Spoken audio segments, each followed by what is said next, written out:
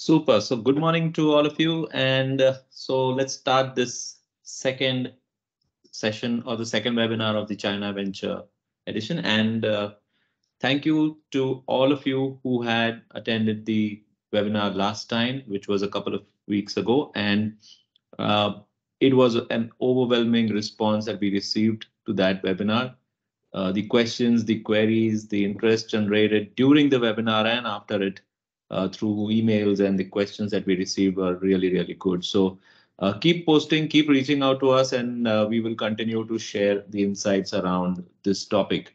Um, so let me introduce the panelists again for the webinar. So we have Shivani and we have Anuprita, just like last time. Our experts are linguists in the Chinese language, and they have been spending quite some time in learning this language and also teaching it to other people. So they come with a lot of experience and they have raised the bar for the Chinese language industry in India to a next level. There's one very interesting surprise for all of you who are attending the session today, but that surprise will be opened up towards the end of this webinar, and you will have to attend the entire webinar. But I can assure you that it is going to be worth the wait and worth your entire patience that you put in to go through the webinar. And stick with us. You will be treated to something really, really nice.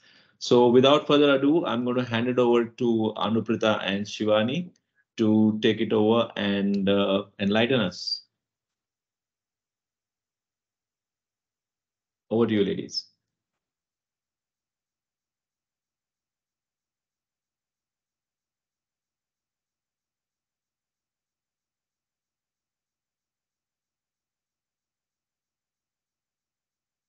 Yes, Shivani.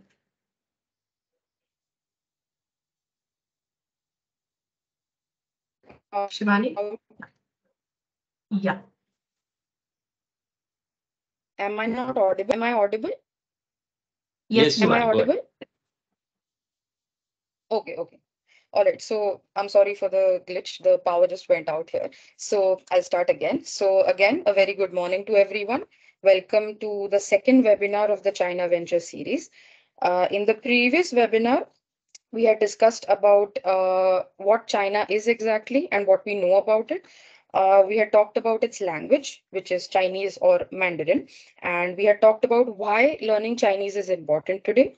We had talked about the demand for Chinese learners in the language industry today. And we had also explored the opportunities that Chinese learners can get by learning Chinese and what the current trends in learning Chinese are. We had also taken a little bit of a sneak peek into what Rian does as a language technology company. So for today's webinar, we will take a look at the translation industry in not just it's not limited to any country or any region. It obviously the translation industry is existent everywhere.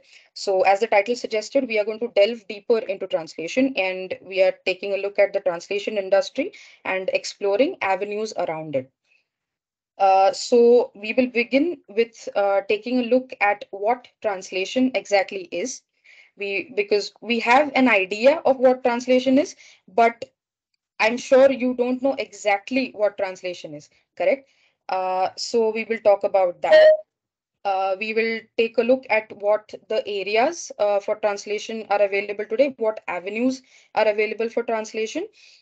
We will see the certain nuances of Chinese language. So nuances are small points that are there in every language and that make the language unique and different, right? These exist in all languages. So translators, when translating content, need to pay attention, extra attention to these nuances in the languages, because a difference in translation can make a huge difference and it can lead to miscommunication, right? Then we will talk about types of translations. I'm sure a lot of you might not know that there are also types of translations, right? So we will take a look at that. We will see what machine translation and post editing, MTPE, is, And we'll also look at what the advantage of human intervention in the translation industry is and why it is important. At the end of the video, at the end of the presentation, we will also take a look at what Rian is. So Rian is a CAT tool that is used to enhance translations, right? We will watch a short video that will explain the working of the Rian software. And we will conclude the presentation with a few post-presentation takeaways. So before we go into the areas of translation, let me ask you, what is translation? Think about it. I'm sure you have heard the word translation and you might have an idea of what it is. And you might be, I know what you're thinking.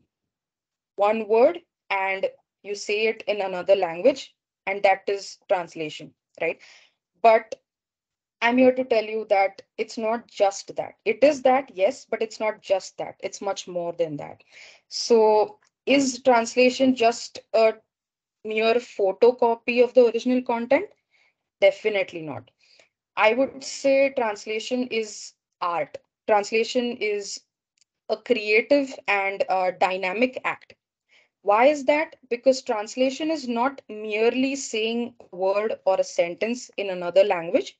It is about conveying the exact message that the original content wants to convey, right? So when you see different translations of the same content, you will see that there are differences in each translation because the translation can end up being correct or incorrect based on who is translating it and who is interpreting it, right? So there can be differences in translation of the same text done by different translators, right? So translation again is what it is uh, saying or expressing the same content, be it a word, a sentence, a video, or a document, anything, expressing the exact same message in another language.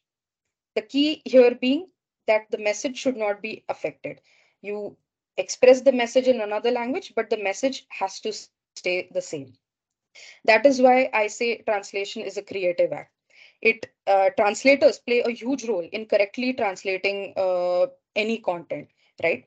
So therefore, a good translator needs to master two languages or more, right? So if I'm translating from English to Chinese, I need to have proper knowledge of English and Chinese because I need to understand what the content that has to be translated is, what message it wants to convey, and I have to convey that exact same message in another language, right? So translation, therefore, is an act that requires mastery of two languages.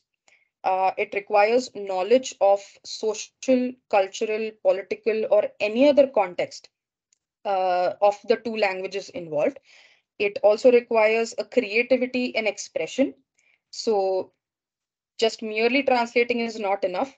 Translating it using a good level of language is very important. And the key again being the message not being affected, right? So these are the main points that are included in a good translation, right? So if one does decide to become a translator, what areas are available or what avenues can you explore? So I've listed down three primary areas that require translations on a huge scale and on a regular basis. So what are these three areas? As you can see on your screen, it is documents, videos, and voiceovers. So when I talk about documents, what are documents? Documents are written, printed, or electronic matters that serve as official records, right? So we are surrounded by documents. Documents are an integral part of our life, right from the time we are born till the very end. We need to have everything documented, and there needs to be an official record of any activity that happens in our life. Correct. So it is very important to correctly translate documents to avoid misunderstandings, misinterpretation, or miscommunication. So what type of documents am I talking about? I have listed a few, but there are a lot more documents or a lot more areas for document translation. To give you a few examples, uh, let's start with legal documents. Okay, legal documents include non-disclosure agreements. It includes contracts. It includes mergers or acquisitions. So anybody who wants to do business in China or wants to analyze policies of China or be it anything, you need to have sound knowledge of the uh, legal points that you need to consider, right? So translating legal documents therefore becomes very important. Then we have business documents. Business documents can include business reports. It can include financial statements. So, as you know, business is booming in China, right? Be it India China bilateral trade or be it business of China with any other country. So, when somebody wants to do business with China or in China, having your financial statements translated is a very important part of how you will do in as a business in that country, correct? So translating business documents therefore becomes very important. Then we have technical documents. Technical documents can include patents, product specifications, user manuals, right? So as you know, the manufacturing sector in China is huge. It is booming, right? So there are a lot of instances when businessmen from India buy machines from China, and these machines then come to India for installation. So, giving you a personal example, I had been an interpreter on one such assignment where a Chinese company had sent its machines here for installation. So the machines, when they come with two of their engineers, right? And obviously, if these engineers are from China, they don't speak our language. They speak only Chinese. And along with them, they bring the user manuals, they bring the product specifications, they use any other documents that the machine might require, but all of these documents are in Chinese, right? So for a factory worker in India to understand these documents or even to understand what is written on the machine, you need to have this content translated to better convey what the sender or the sender of the message or sender of the product wants to convey to you, right? Then we have medical documents. So no need to stress here that medical documents, translating medical documents correctly is extremely important, because a slight miscommunication in medical documents can have uh, adverse effects, right? So medical documents can include your patient records, it can include your medical reports, anything. So if you are in any other country and you need medical assistance, if you have your medical documents translated, it makes it much easier and quicker to get medical help. Then we have academic documents, which includes your academic transcripts or research papers or theses, right? So if you want to study in China or in any other country, your academic transcripts need to be translated in that language. Or if you are looking to go to China to do research, you need to have your thesis prepared in both languages. And if you're going there, you also need to present it in the local language. So that is where translation of your academic documents becomes very important. Then we have government documents, which are policies, government policies. It can be about anything, government regulations. So if you are in any country, and be it for tourism purposes or for business purposes or any other purpose, you need to know what the government policies in that country are. Correct. So, but if they are in a language that you don't understand, there's no way you can function, right? So, if these documents are translated, they make your work much easier and much quicker. Then we have personal documents, which include your certificates, be it birth certificate, death certificate, marriage certificate. It also includes your resumes and CVs. So, if you're applying to jobs outside India in any country, or let's say China, especially because Chinese people usually don't understand English, your biodata needs to be translated in a language that they can understand to increase your prospects of getting a better job there. Then we have immigration documents, which can be visa application forms.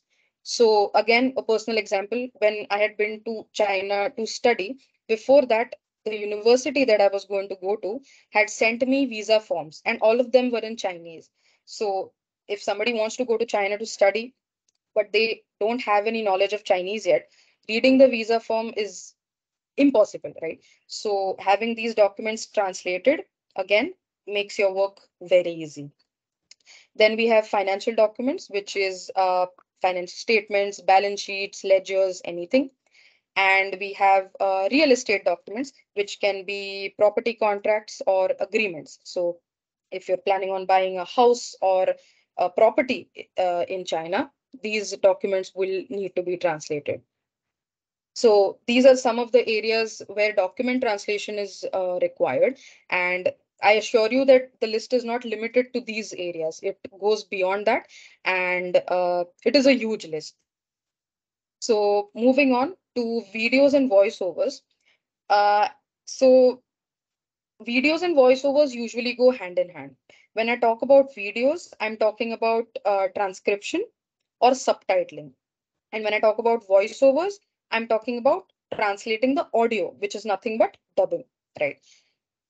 With the advent of the fourth industrial revolution, which is going on around us right now, most of the content that we consume, or let's say 80% of the content that we consume, is in the audio visual format, correct? So translating these audio visual contents into different languages becomes very important to reach a wider audience, right, and penetrate deeper into the market. So one very good example of this is news channels. So if you want to understand what is happening anywhere in the world, you need to understand what the people there are going through, correct? So there are a lot of instances where on news channels, locals are interviewed, right? But it's not always that these locals do know English. So you might have seen that when these locals are interviewed, be it in India or anywhere outside India as well, the interviews that are taken of these locals, they're either dubbed, which is voiceover, or they're subtitled, which comes under video, right? So that's just one very good example of how translating this audiovisual content becomes important. Let's see a few areas where videos and voiceover translations are required. The first and major one being film and television. No need to say the Chinese entertainment industry and the Indian entertainment industry are both booming. And India or anywhere around the world, there is a lot of scope or a lot of liking towards East Asian culture or East Asian shows or East Asian movies. Right? So translating these content into a local language, which can be English or any other language, ensures that this content reaches a wide audience and it penetrates deeper into the market. So one more example I can give is Chinese people are very big fans of Amir Khan. They love watching Amir Khan movies. So when I was in China, I watched one of the Amir Khan movies, which is Dangal, which is a very famous movie of his. I watched that movie in Chinese. It was dubbed in Chinese and there were Chinese subtitles. So if people from China really adore this person from India and his movies, for them to understand his movies, that content has to be translated. And vice versa. If we want to watch content from China, we cannot watch it in Chinese unless you know Chinese. It has to be subtitled or dubbed, right? So this is a huge area where video and voiceover translation is used. Then we have e-learning or training videos. These can be used by companies or educational platforms or anybody to make their employees or students understand whatever they're trying to make them understand, right? So uh, it can be anything. It can be your tutorial videos. So for example, there is a huge market, especially in China, for makeup videos, right? And people are gaining a lot of interest in makeup here as well. So if there's a makeup tutorial that a Chinese person has made, for us to understand it, it needs to be dubbed in a language that we understand, or it needs to have subtitles in a language that we understand. Right. Next one is corporate videos. So corporate videos are nothing but videos that companies might want their employees to watch. That this can include human resource videos, or again, this can also include training videos, so product training, or any other videos that they might want their employees to watch. So if you're working in a Chinese company that has an office in India, and if the video is in Chinese, your employees are not going to understand what the video is, correct? So having it translated in a local language will ensure that the message is sent across properly. Then we have marketing and advertising. uh, as I've already mentioned, business is booming in all around the world with China, right? So if Chinese companies want to market their product or advertise their products in other countries, they need to have their advertisements translated, right? If you're seeing a product video but you're not understanding what they're saying or what the product is, they're not going to have any business here, correct? So for them to increase their market in various parts of the world, they have to translate their content, be it document or audiovisual content as well. And that goes vice versa, same for Indian or any other companies that want to create a market in China.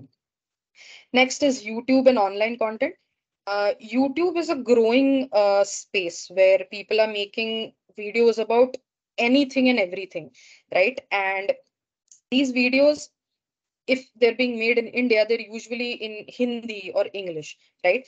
But there are a lot of tutorial videos from India, be it a maths tutorial or a science tutorial or a language instruction video as well. These are very famous around the world, and people prefer watching Indian people teach them math, right? So if this content is in Hindi or in any other local language, it is impossible for somebody else to understand it. So subtitling or dubbing these videos or any other online content becomes very important to send your message across and to create a wider audience. Then we have the gaming industry. Gaming industry is also an industry that is hugely booming nowadays, and there are a lot of gamers in China and in India as well, and everywhere around the world. And it has become so huge that there are now competitions, gaming competitions, held on an international level, where people from all around the world come in a place and they compete with each other, right? But these games, if the gaming company wants to reach a wider audience and to every corner of any country, the game needs to have language options, correct? If the entire game is in English and I only know Chinese, I'm not going to play that game because I don't understand anything. Same goes for Chinese games. So I think translating or even dubbing the voices in games is also very important to create a great gaming atmosphere for everybody. Then we have PSAs, that is public service announcements. So if you've been to a railway station, you know that the announcements are not made in just one language. They're two languages or three languages or four languages, right? So that is important because these announcements need to be understood by everybody present there. And because of the hyper globalized world today, you can find anybody anywhere.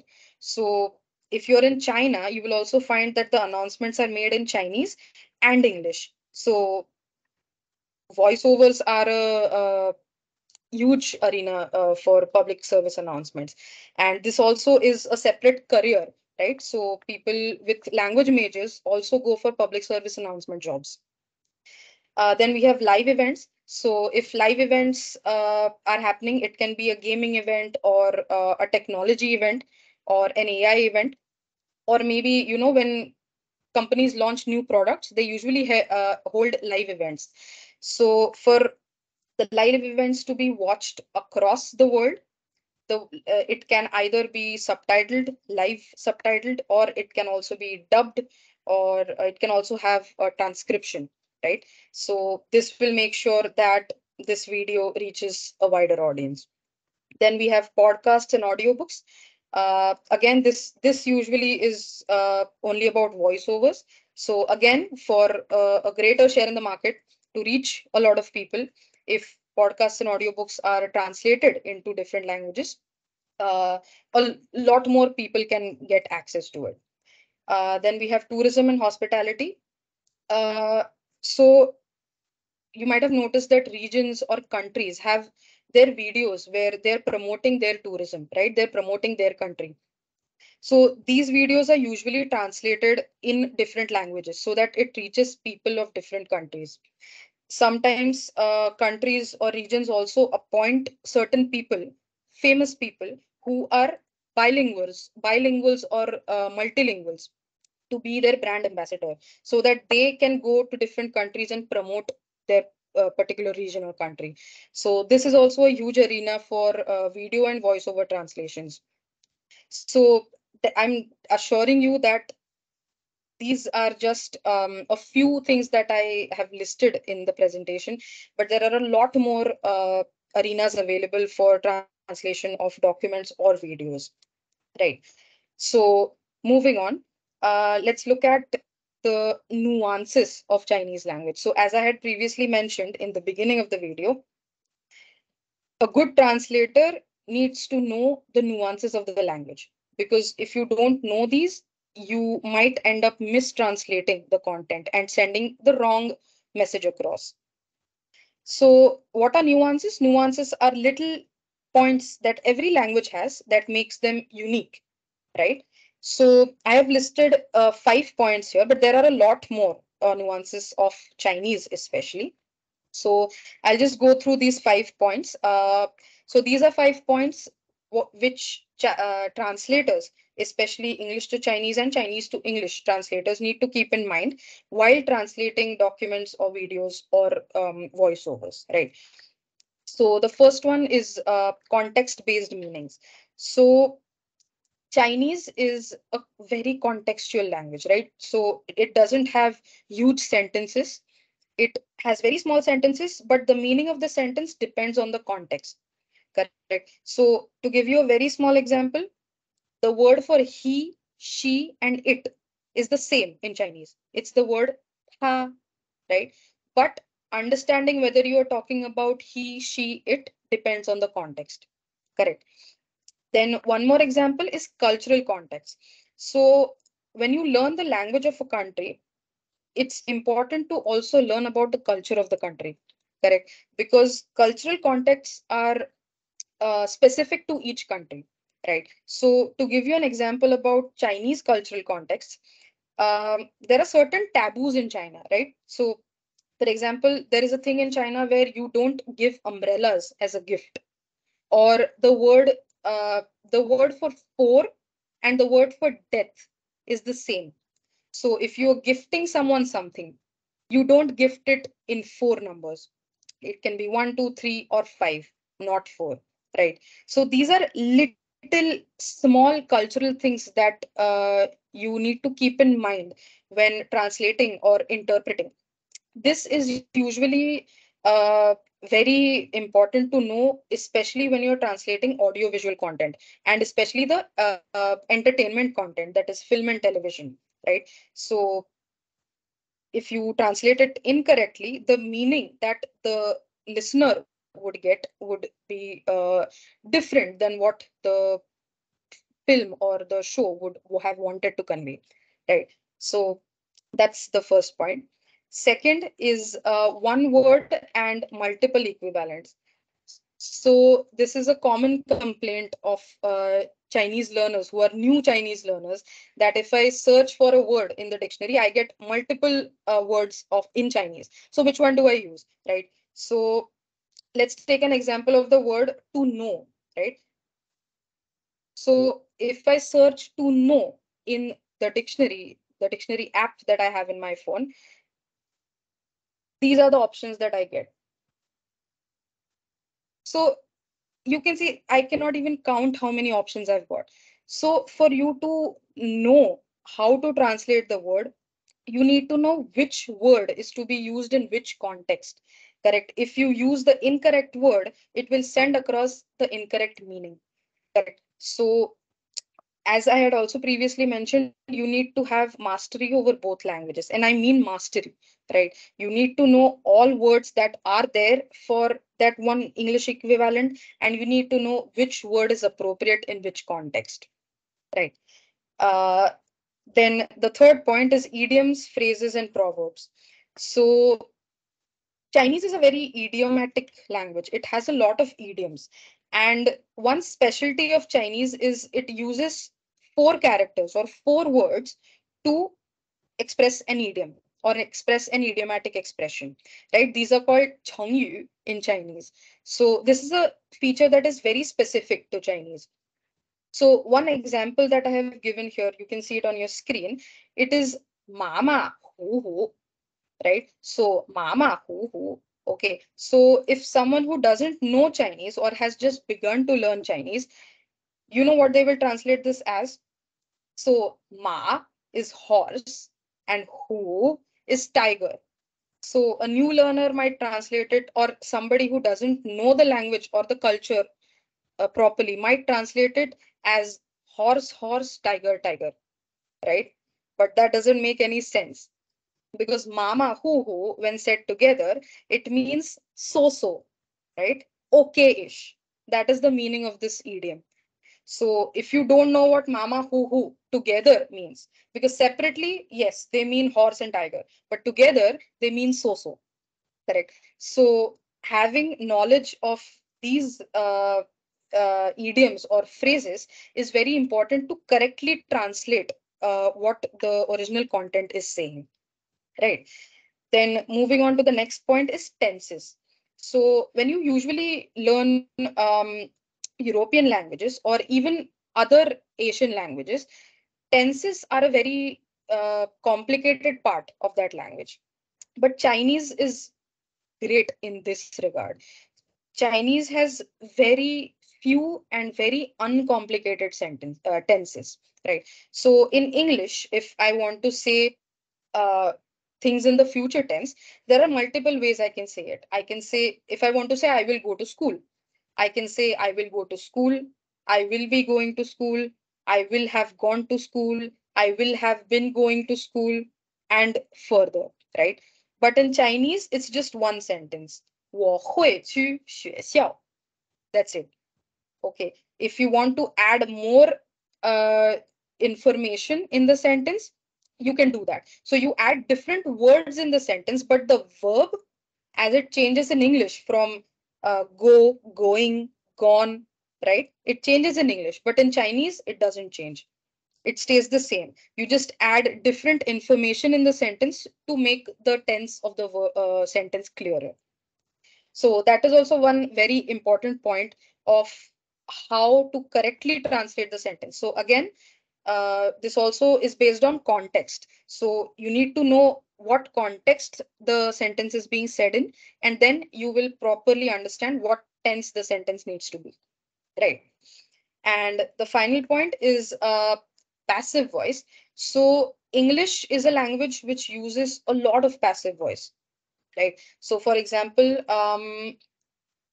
tea is widely drunk around the world, right? That's a passive word, passive sentence, right? The active sentence would be people around the world drink tea, right? That's the active sentence. So this also creates confusion sometimes because Chinese is a language which rarely uses the passive voice. It mostly uses active voice only. So it is very important to keep in mind this difference between the language while translating. So these were just a few nuances of the language that make the language unique. And these are also the points that translators need to pay a lot of attention to so that the content is translated correctly and that it can be interpreted correctly. Uh, Moving on. So what we saw till now was what translations are, what areas of translations are available, and what nuances translators need to pay attention to. But there is one more question I want to ask you. what are the types of translations? Did you know that there are types of translations? What are the types of translations? Can you tell me in the comments if anybody knows?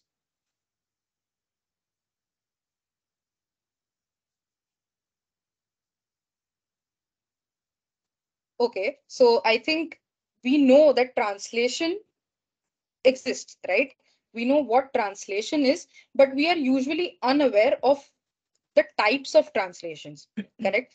So I will pass the presentation over to Anuprita now to explain the types of translations, to talk about machine translation post-editing, and to talk about the advantage of human intervention in translations. Over to you, Anuprita. Thank you.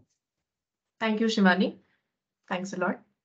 Okay, so let us begin with the types of translations. Now I'll start with a very rudimentary division as to what are the types of translations. So the first being a human translation, where pure human intelligence is used to translate from one language to another. So it is, of course, quite a time-consuming method, but it is also a traditional way. Second is machine translations, wherein a computer algorithm is used to translate a language to another, right? So here, the translated sentence is integrated into the meaning according to the part of speech structure of the targeted text. And third in the type is post-edited machine translations or the post-edited translations. Now, this is an amalgamation of both human translations and machine translations. So we will be looking into MTPA more in detail later. So moving ahead, let us go ahead with the technicalities of machine translations. Now, we all know that worldwide machine translations are being used. So let's see what the types are quickly. I won't go much into the technicalities, but let us at least know what we are using. So the first one and the very basic first commercial machine translation is rules-based machine translation. So in this, the translation relies on manually built translation lexicons, which can to be some extent be edited users. A drawback of this was it gave low quality translations. Second in line is statistical machine translations, where a statistical model is used to translate text from one language to another. So if you all know NLP, this is a subfield of NLP, that is natural language processing. The drawback of this is it is free from grammar and language rules, of course. So we don't really use these two individually that much. Now, the third one is neural machine translations. So when we think about machine translation, the first example which comes to our mind is Google Translate, isn't it? So this super famous Google Translate belongs to this type, that is neural machine translations. So in this, machine learning is used to translate the text to the target source. Now the NMT engines which are used can recognize the source and target connections using a very large data sets. So we can say that NMT can fully automate very simple and repetitive translations, and hence they can really assist us with monotonous translation segments, right? Fourth type of machine translation is hybrid machine translations, wherein multiple machine translation approaches are used in a single translation system. So the underlying purpose of this is to avoid the failure of any single technique. So no need to just rely on a single technique. So we incorporate multiple machines, multiple translations into a single translation system.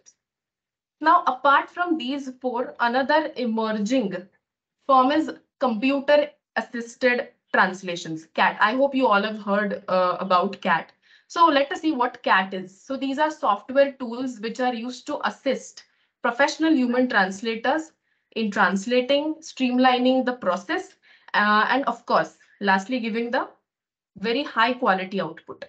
So an important note here is CAT tools do not provide fully automated translations, but they provide assistance in proofreading, building up the memory, which is very, very important. And in then giving a sneak peek into the tiny nuances which is built over the time due to the memory, right?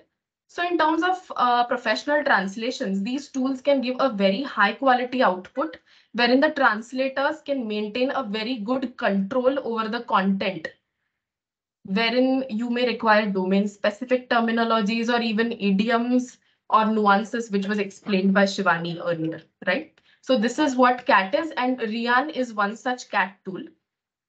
Now moving ahead, yes, machine translations are very much a top of the town, but should we completely rely on it? What do you think? Please let me know in the chat box.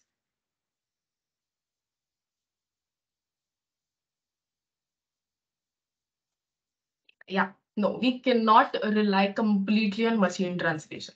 So let us see what are the aspects where human intervention is required. So I would like to take you all to a different arena wherein we'll see the SEE theory. Let us see what it is.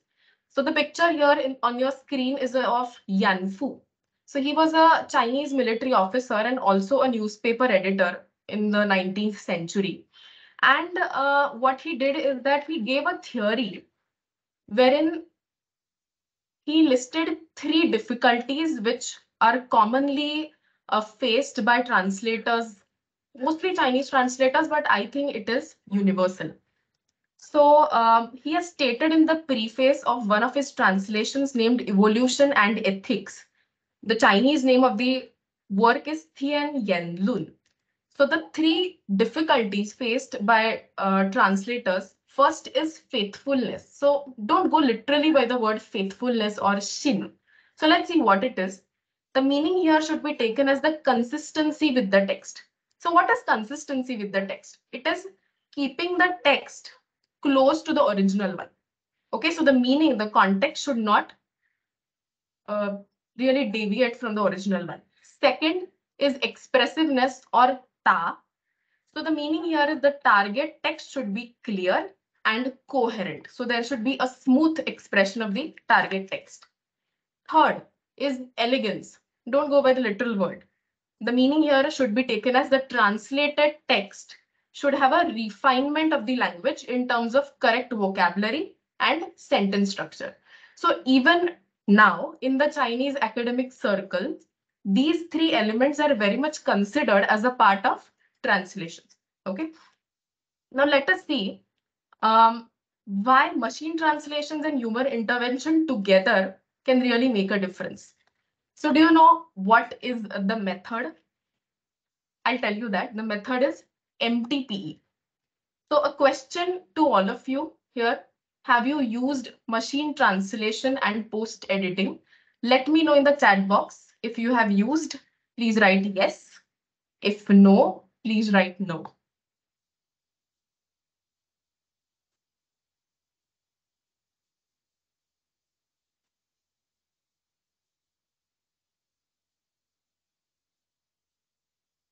Okay. So let's see. I think some of you haven't. So let's see what MTPE is. The full form, of course, I'll tell you again, machine translation and post editing. It is a very much emerging field in the area of translations. So what does MTP do? So MTP basically combines human accuracy with machine efficiency to create a very high quality output. Because in the end, the output quality will determine how the method is working, right? So what is done in MTP is the machine translated text undergoes quite a lot of refinement by a specialized linguist, right? So what are the advantages of MTP? Is that it optimizes the usage of resources. So you are using the human resource, you're using the machines, isn't it? So you are using all the best things that these resources are offering, and thus they produce a very high quality of translations.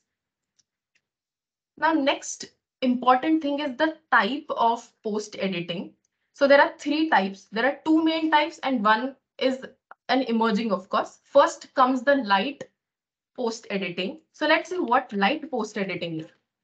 Now, if let me give you an example. If you're going through a document and you just want to skim through it, you'll do a quick scan, isn't it? So it is similar to that. So what happens in light post editing is that a document undergoes scanning only for significant errors such as spelling mistakes or incorrect usage of terminologies, isn't it? It happens a lot of time where proper nouns can be misspelled, right? So this happens in light post editing. And coming over to full post editing, so it is an in-depth method wherein light post editing is added with many other parameters. So here the tone, the context is also preserved. And of course, this is the mostly used method by the professional translators in order to produce a good quality of translation, right? So to tell you all in simple words, full post editing should be as though they were written originally in the target language. So are you understanding what full post editing is? So it should be that perfect. And of course, lastly, what are the advantages of MTPA? So I personally feel it is time saving and of course cost saving, isn't it? So that's all in MTPA.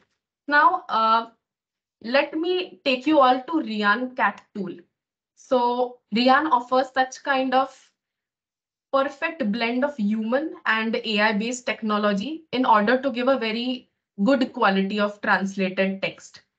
Now here in Rian Cat tool, we offer a lot of things. Let us quickly go through it. First is quick translations.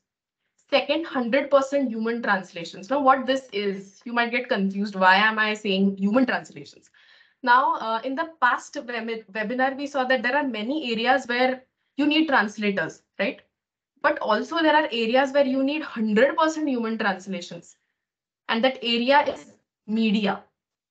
Okay, so in case you want to translate uh, a dialogue in a web series, you need to have a complete human understanding. There, a machine cannot work. Hence, we also have a provision for 100% human translation.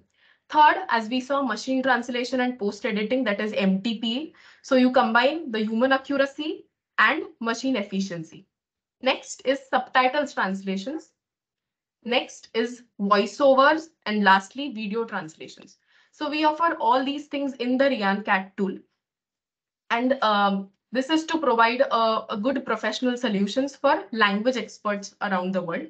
So this cat tool works in more than 25 plus languages. It is not just limited to Chinese or Japanese. It works for all the languages used worldwide.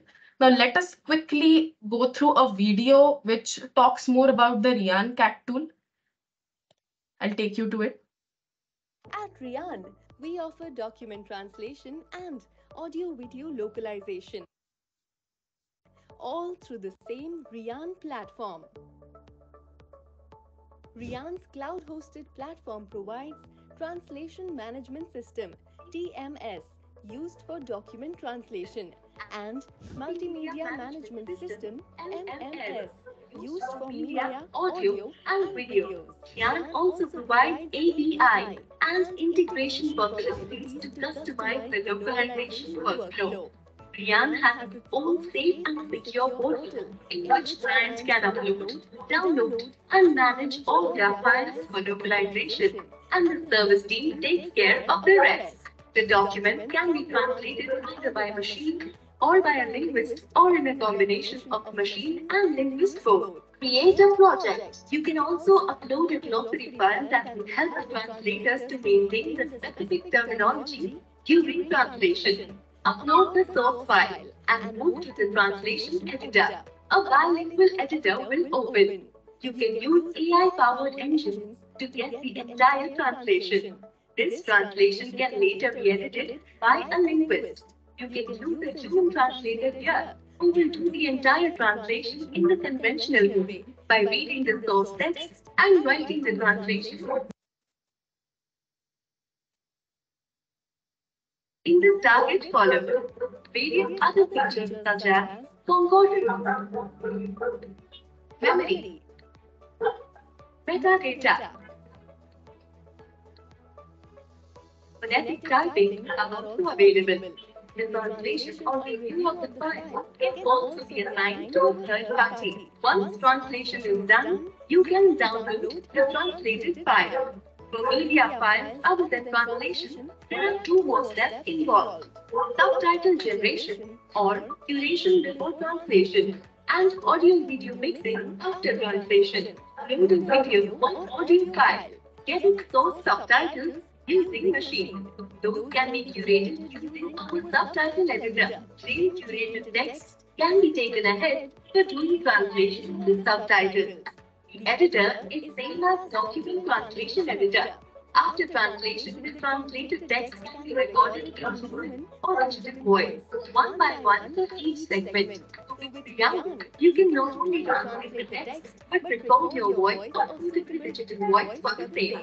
This unique feature makes Young your one-stop solution for all your content localization needs. In one, voice recording is easier and can be done with a simple phone setup. It does not require any fancy gadgets. For digital voice recording, you can create your own phonetic glossary that will contain the actual word text and its pronunciation text. This is useful when the target language is not phonetic. With the help of phonetic glossary, the recording is done exactly the way that you want. Such glossary will help to maintain consistency in the pronunciation across the file. Many of these are unique features that help increasing accuracy and efficiency tremendously, and Rian has filed patent for the same. Now, Rian merges recording of all the segments.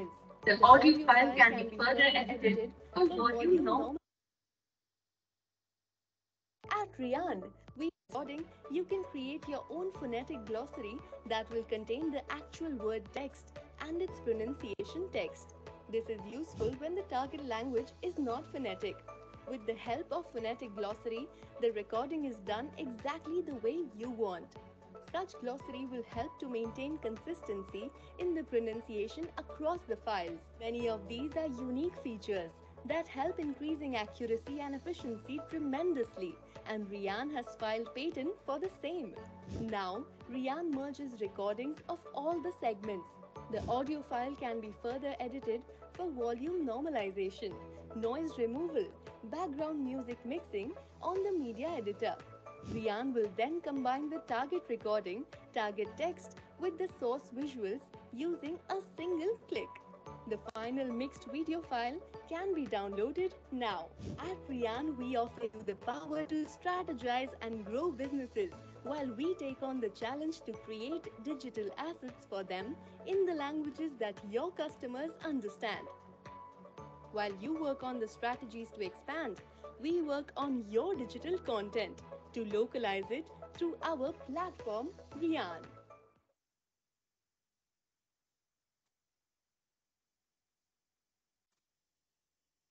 Yeah, so five takeaways from this presentation. The first being Chinese language industry offers a wide range of areas for translations. Second takeaway is platforms like Rian can help you with tiny nuances, which was explained very well by Shivani. Thirdly, there are four types of machine translations. First, rules based, second, statistical, neural, and lastly, hybrid. Fourth takeaway is that the emerging MTP combines human accuracy with machine efficiency to give a very high quality output, right? And a last takeaway. So one of these from our studies is that MTP can make you 350% more productive. So definitely you must give it a try. So that's all on my part. Now I would hand it over to Nishant. So thank you, Anuprita. Thank you, Shivani, for this amazing session. And I'm sure there is a lot of takeaways for people to, really extract from the session more than what we've listed on the slides. And like we promised to all our attendees, today we will be offering you a complimentary access for 2 weeks to the Rian platform, the freelancer version of it. You can try your hand. You can just maybe upload a few documents, translate them in a language of your choice, and feel free to use it as much as you find time and you find convenience. So we will be reaching out to you. We have your contact points since you registered for the webinar and you attended it. So stay tuned. You probably will receive a communication. If you don't, you can reach out to us through sales@rian.io, and we will be more than happy to take a look at what went wrong. So if there are any questions for the panelists, I would be more than happy to take them now.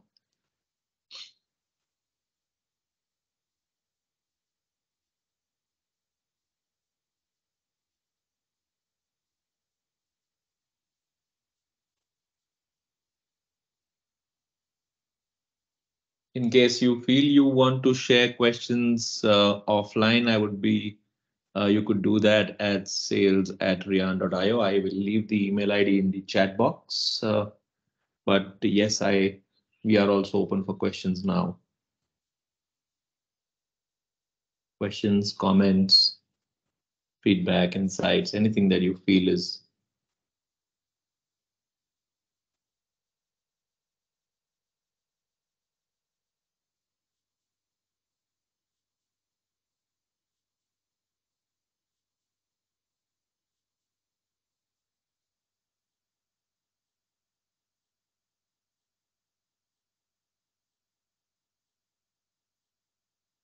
There's a question, does Rian have native linguist? Yes, indeed.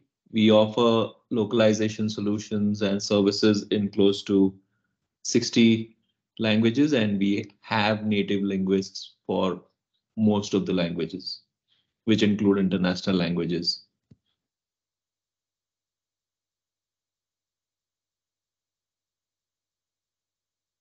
Yes, Samruddhi, you can share your details by going to the website, and you can either click on the vendor tab there, or you can just send maybe an email to sales@rian.io, and we can do the needful.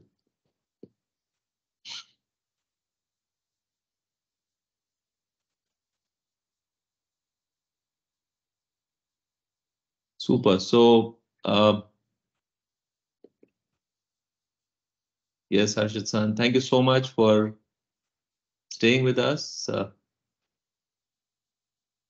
We learned quite a few things today as well. So we will continue to host such sessions in the future as well, and we hope they will you will be a part of that.